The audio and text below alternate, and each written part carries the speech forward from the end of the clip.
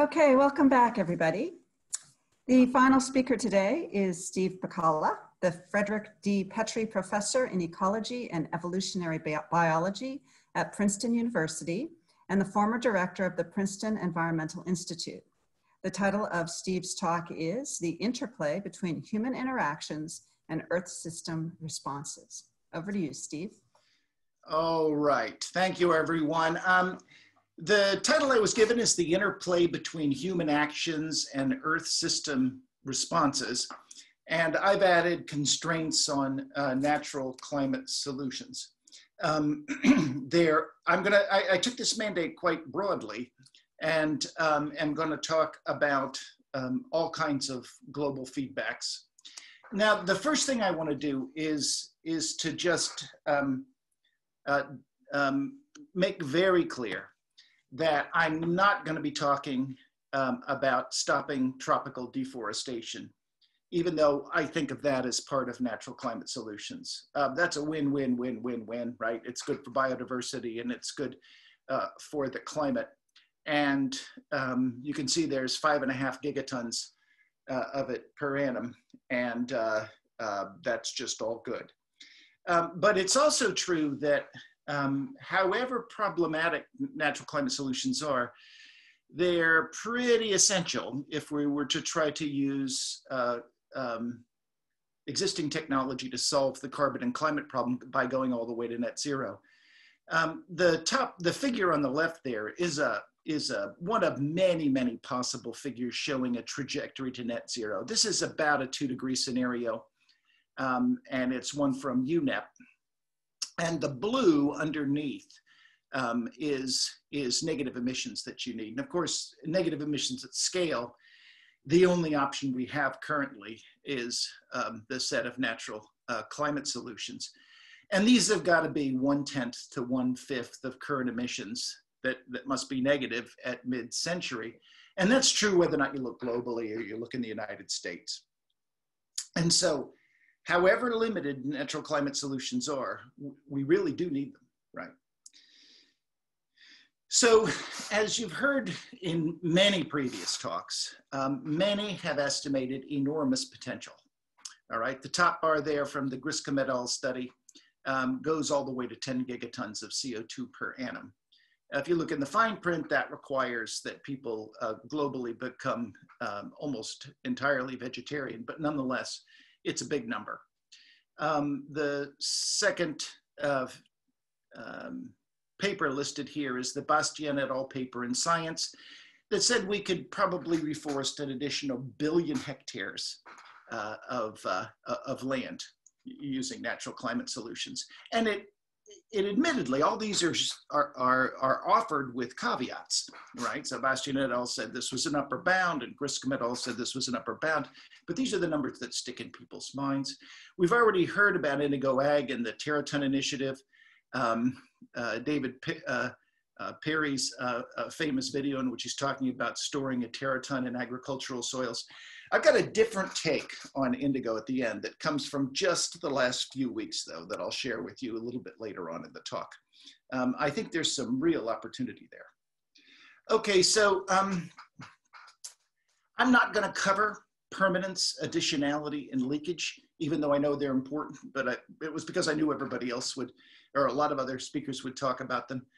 And I will just kind of dog paddle over the deep waters of biophysical feedbacks that might limit natural climate solutions, competition for land among forest planting, food production, biodiversity preserves, and biofuels, links between food prices, suffering, and violence, incomplete knowledge to realize the full potential for negative emissions by agricultural soils. And this recapitulates a lot of what David Lobel just said, this number 4 in particular.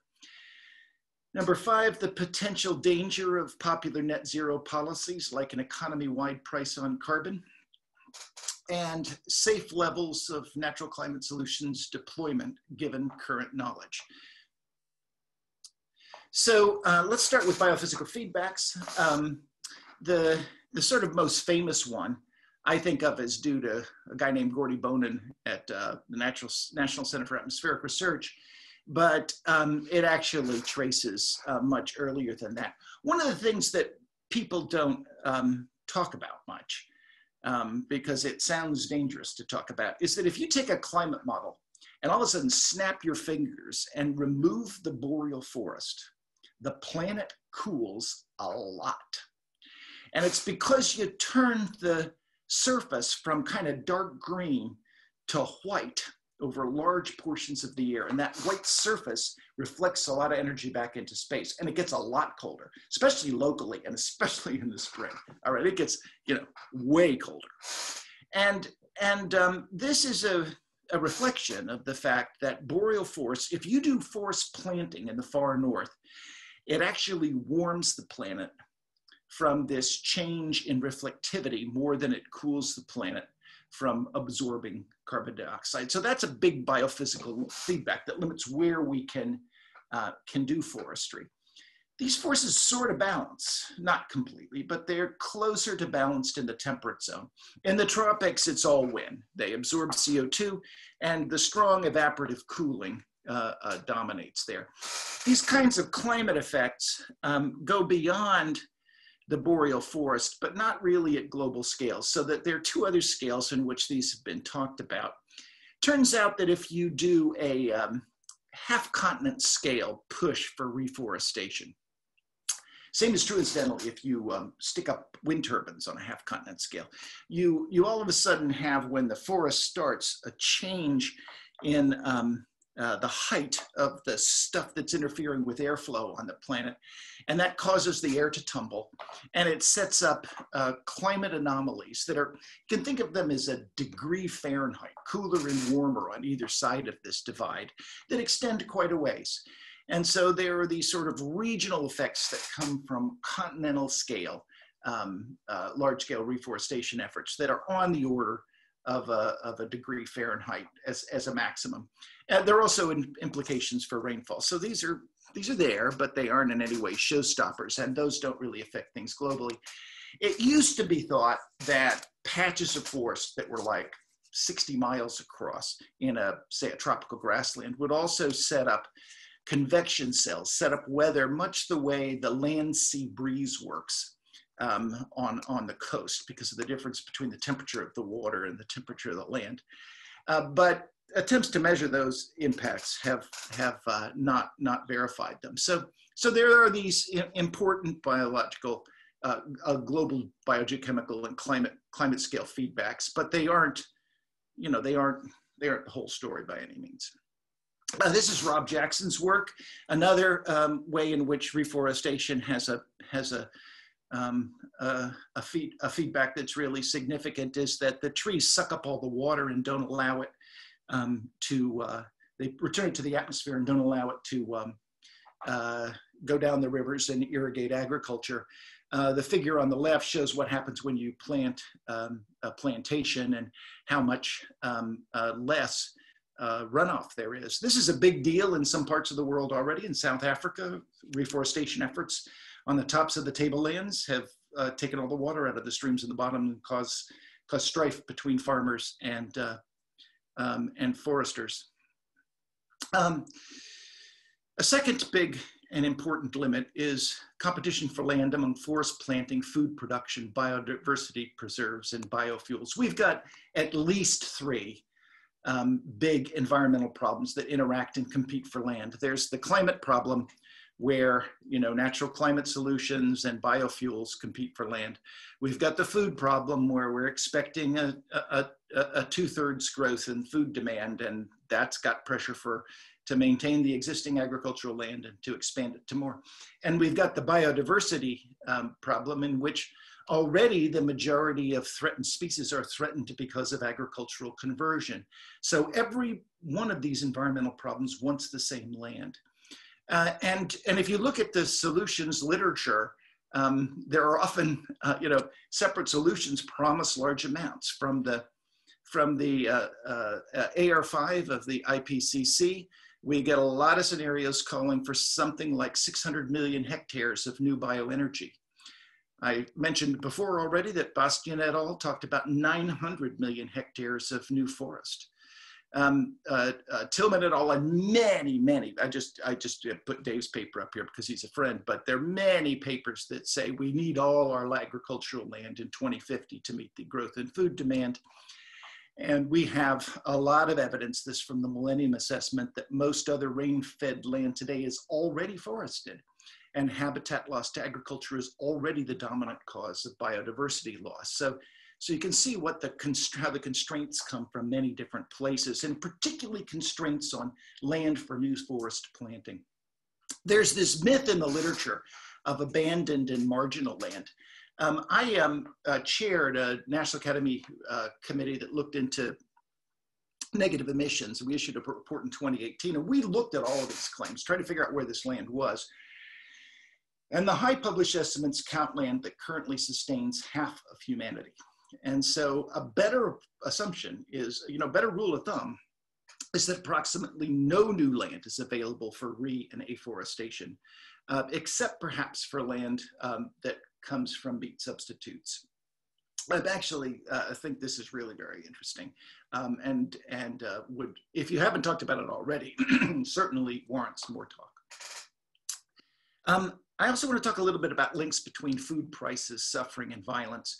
The graph here is an index, is a relationship between an index of food price shocks and how much violence there is, how much social unrest there is.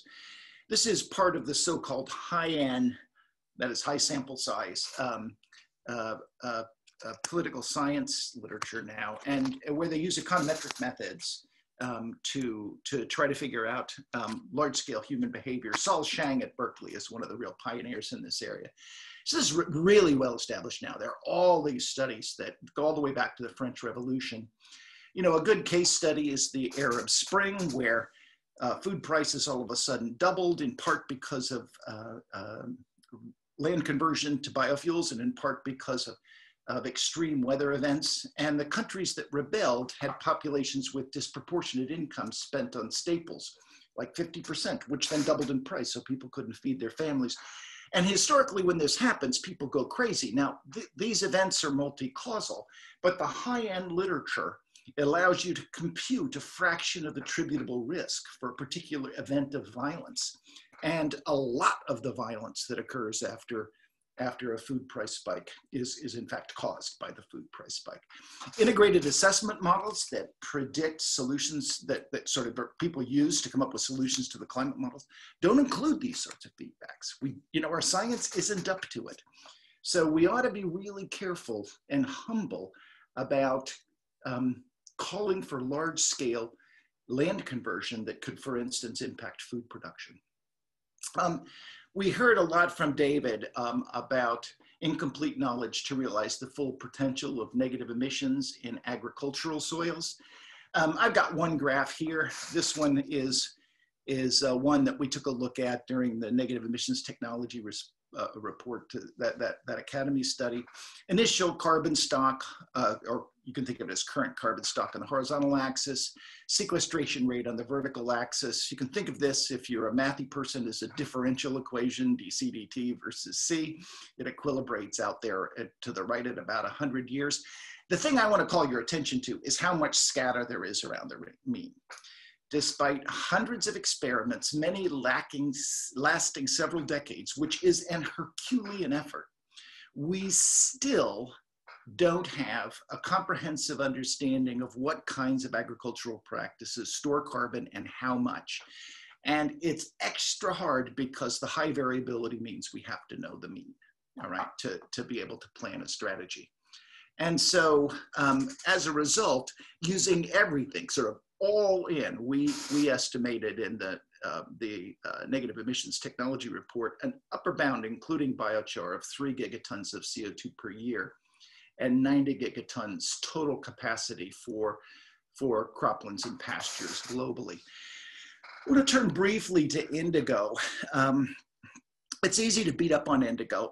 They kind of came across my radar in the spring after the COVID started the lockdown. And so I called them up because I've been an EDF trustee for years and was interested in the fact that, like the gas companies, are currently in Europe, where they face a need to comply with a clean gas standard to stay in the game, all right, to maintain their markets.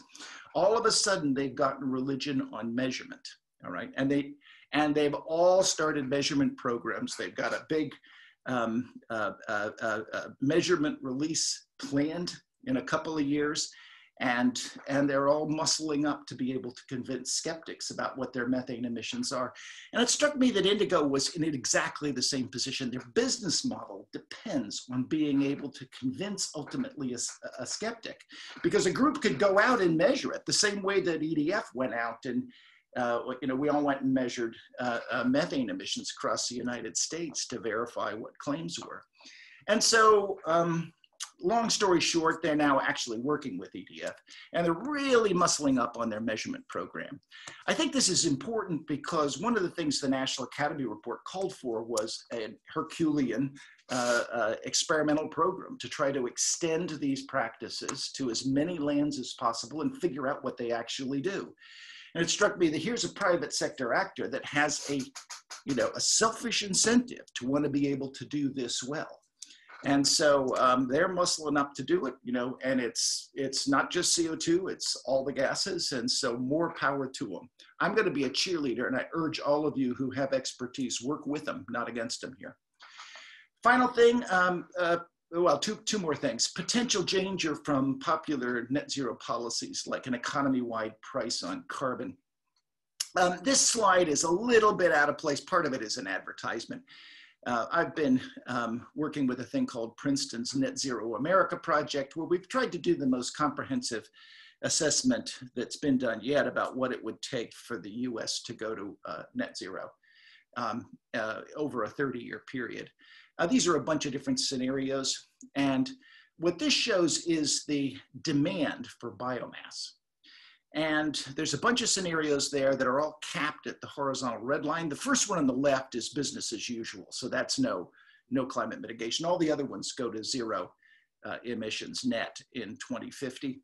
Every single one of them bangs up against the cap that we artificially imposed, which included no agricultural land conversion. You were allowed to use lands currently that go into corn ethanol to produce biomass. And you can see that a lot of it is going into that light blue stuff, which is hydrogen production from biomass with carbon capture and storage, so that you're getting a twofer, a hydrogen fuel and a negative emission. Near the end, there is enormous pressure to get fuels and actually to get negative emissions, to squeeze the economy down to zero. If you double the cap, as you do in this scenario in the middle, the one that says B+, you just bang up into the cap. And so that's tens of millions of hectares of land conversion. And so when this is just more advertisement for it. This thing is, this study is granular down to the county level. And so this is a map of biomass use across the country. Now, if you include the natural climate solutions here, which I don't have yet slides for, there will be enormous pressure on those as well. And what's to stop a price on carbon from causing large-scale, dangerous land use change, including over-reliance on natural climate solutions? And so what are safe levels? These are my numbers. I'll just say here in 2050, I say, okay, 0 here for fossil, cement, everything else, 0 approximately for the F gases. And we've still got 8 gigatons from agricultural methane and N2O, which needs to be balanced by, well, the current technology is natural climate solutions, unless we develop something like direct air capture. And the point is that that -8, almost all this +8 is agricultural. And so the natural climate solutions that we would need to zero the balance, what they do is primarily make the land neutral, carbon neutral, right? Greenhouse gas neutral.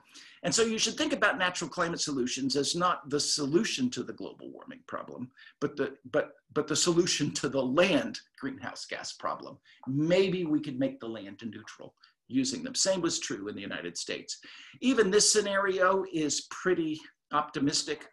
The one that the upper bounds that we came up with in the Negative Emissions Technology Report were a single gigaton globally, possible from afforestation and reforestation, primarily because we're concerned about land use change.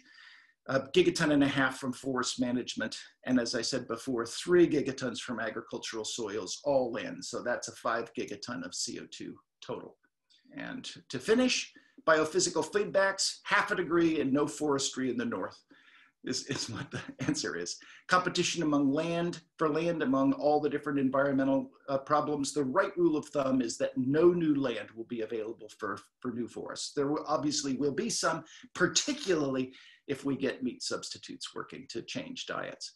Number 3, links between food prices, suffering, and violence are strong and should make you suspicious about economics models that predict how we could deploy NCSs. Incomplete knowledge to realize the full potential of negative emissions by agricultural soils could be corrected by simply doing applying the scientific method globally until we understand it. Potential danger of popular net zero policies like an economy-wide price on carbon is what stops dangerous land use conversion. All right, we need policies that would do that too. Safe deployment of NCSs, given current knowledge, is a lot less than 10 gigatons of CO2 per year. That's it. Thank you. Thanks, Sarah. Thanks, Steve. Fantastic presentation. So we'll go to Shafiq Jaffer, who has a number of questions. Shafiq, would you like to unmute yourself and ask your question? Thanks, Jenny. Steve, I think you raised a couple important points that I just wanted to touch on. One was this unintended consequences and kind of how do we start to put it into the models?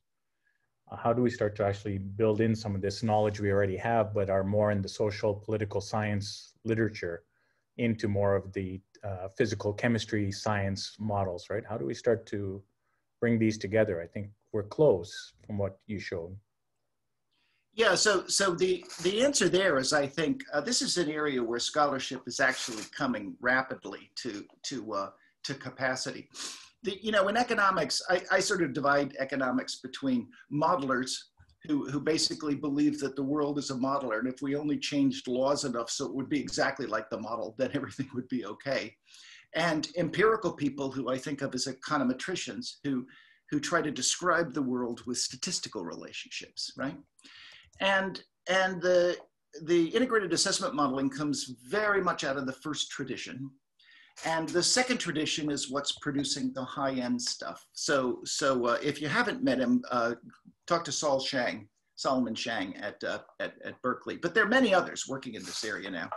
And so I do believe that an empirically based set of planning tools is in the works. And there's a big group, Michael Greenstone and Sol Shang are 2 big pieces of it. I think they call themselves the Climate Solutions Lab or something like that at the University of Chicago. And so this is going to fix itself. We'll have a separate tradition to throw at this. And the second thing that you mentioned, which kind of was in passing, but I think it brings up the big point, is this lifestyle change of trying to move away from very intense agriculture for things like protein, right? Meat and things like this, which is extremely impactful on the environment. How do you see that kind of, I mean, you mentioned it a little bit, which is kind of how do we get the naysayers to understand? How do we get people who are very skeptic that this is a big part of the problem going forward? Well, you've hit on another area of optimism for me. You're going to think I'm just an optimist, but the thing is that I've been really pessimistic about this for a long time because historically how hard diets are to change, right? So if we only decided that we were all going to go vegan, all of a sudden we can free up a huge amount of land. The majority of the calories produced by land in wealthy developed countries goes to feed animals, not people. And globally, we have an enormous amount of rain-fed pasture land that we could, and cropland that we could abandon if we only all went vegan, but you can't make anybody do it, right? Unless they're born Hindu or something like that, right? So what's changed in just the last couple of years, as evidenced by the nervousness of the meat industry, who are running all kinds of ads to try to stop it, is the alternative meats industry. And the forecasts for the growth of meat consumption have just slashed. All these different groups, Bloomberg, all these characters who are just business geeks have now slashed the growth of demand for meat. And I think this is a real, perhaps, opportunity to free some land up for us. And it's because it's something you can get people to do. And from a standpoint of kind of educating the people on this, I mean, we get all sorts of numbers out there, right? But how do you actually convince people that these numbers are real and to get that transition to occur faster? Because this is going to be a very slow transition to meatless, if this goes even. Well, there are a lot of groups working on doing this right now. I run a center at Princeton called the Carbon Mitigation Initiative, and we have a big project that's trying to try to quantify exactly how much you could do for the carbon problem if you pushed meat substitutes along on long realistic growth paths, and then used the land dividend for reforestation. And so I think there's going to be a lot of scholarship that comes out on this. The calculation isn't hard to make, right? It's just not a tough calculation. So I expect there to be a lot of this sort of thing in the literature in even a year or two. That's great. Already is a little bit. Thank you. Thanks. We have a question from Ajay Mehta. Ajay, would you like to go ahead and ask your question?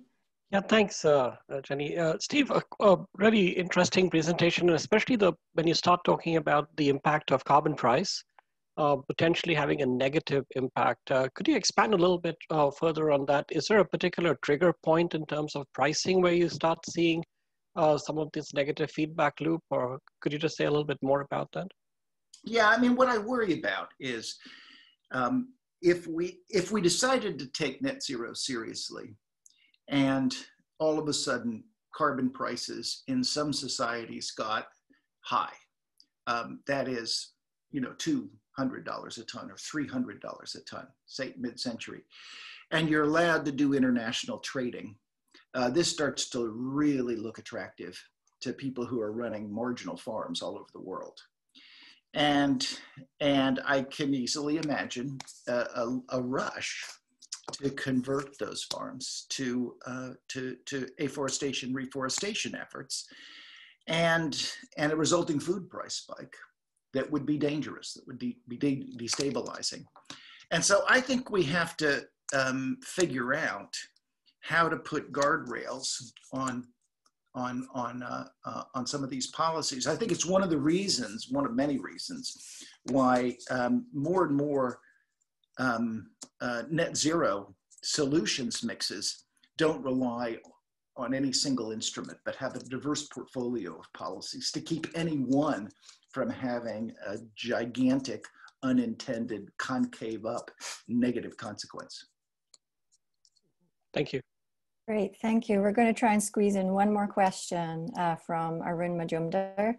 Arun, would you like to unmute yourself and ask a question? Sure. Hi, Steve. Hi, Arun. Hey. So I have a question. Since your talk is about human action and carbon, if you look at the carbon emissions from fires, it's about roughly 2 to 3 gigatons of carbon per year, and roughly half of that is from grasslands in Africa, and which is largely human based. And although the net emissions is low because the turnaround time is roughly 2 years or so. My question to you is that, hey, is there a way to kind of modulate that in a way that you can try to get negative emissions or actually prevent the carbon emissions in the first place? But if you can tweak it, is there a way for negative emissions out there? Well, the first thing is that, as you point out, the problem is not individual fires because the stuff grows back, right? And so it can net itself out to zero. So what you would need to do to create a negative emissions is to increase the time between fires. And then when you have a landscape that has fires in heterogeneous years, you can think of it as then there's a distribution of patch ages, and that distribution gets older. It's an older mean if you can reduce the fire frequency. And that means the land as a whole gains weight, right? And so there's no question about it. One could do this if one decided to, for instance, to reforest with fire-resistant species, all right? You could definitely do this, right? You could breed plants to burn less, and you could decrease the fire frequency. You know, conifers are notorious. They're full of monoterpenes and all kinds of stuff, but, you know, they're designed, a lot of them, even to create crown fires, to burn out their competitors sometimes. And so broadleaf trees are really a lot harder to burn. You know, the northeastern deciduous forest hasn't as a whole suffered a catastrophic, crown fire burn since the Ice Age, right? So, and you look at any boreal forest and any conifer-laden forest, and it burns at a much higher frequency. Interesting idea, Arun.